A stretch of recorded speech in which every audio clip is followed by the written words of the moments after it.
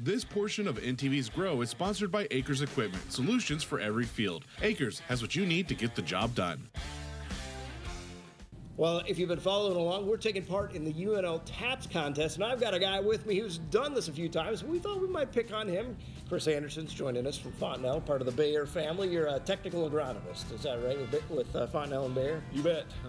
Been doing that for, I don't know, 15 years. Yeah. A while. A while. So, yep. So seed selection, we got to decide what we're going to put in the ground. I've got a catalog full of hybrids here, and I don't know. What do I need to be looking at as we're making a choice here? You know, TAPS does a great job of reaching out to the brands that are, right, you know, taking place out there in the North Platte area, because that's one thing, probably the first thing that we got to think about is what's going to work in North Platte. Not necessarily what's going to work on your own farm, but what's going to work good at North Platte. And particularly at North Platte, it's an irrigated farm right south of the river there. There is some great options, and you know, first you've got to think is you've got to put on your lottery cap right out the gate. Right. Because they take a lot of the early decision-making pieces out of it in the fact that they're going to pick the right day to plant and the right soil conditions and right moisture and have that going for you.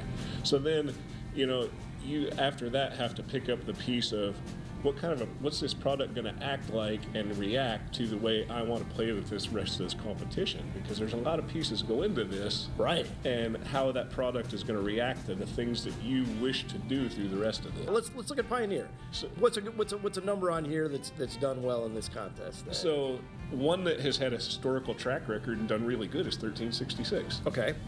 It's one that probably it's going to take a little bit more inputs. The guys, you know, that are really making that, you know, excel in this program are giving it on the upper end of, you know, added inputs through the year. Do I want to be that team that throws everything at it, goes full fertility and full water? Correct. Or do you want to be the one that says, I'm going to use this to see really how good a corn we can raise with a little bit less of those inputs and get the maximum out of those? Then you got to start thinking traits with these.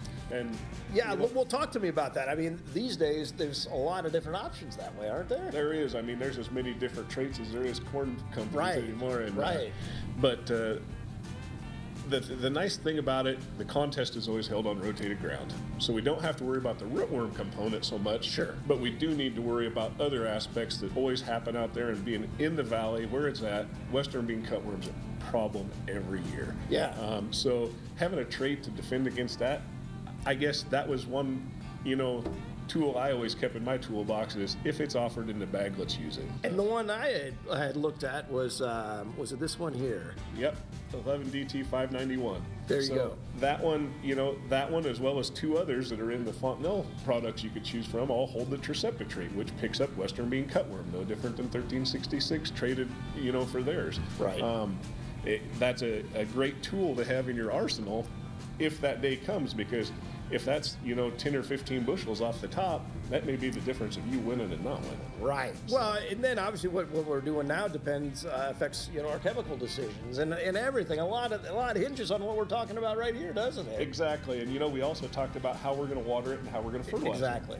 it. And since the goal of TAPS, they're trying to help guys do more with less. You know, my bias, I guess, in doing this contest is trying to do it with a little bit less input. See if we can push the envelope a little bit that way.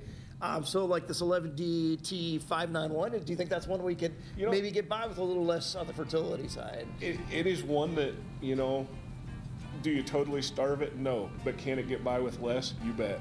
Can it get by with a little less water? You bet. It's one that will, you know, respond to that and still save probably your maximum return of bushels after the fact of that. And, you know, it's got a definite proven track record there at North Platte and, you know, local fields out there. So it's a local favorite that you also got going that you know works well out there for you. NTV's Grow promises to bring you all the news and trends surrounding agriculture in Nebraska.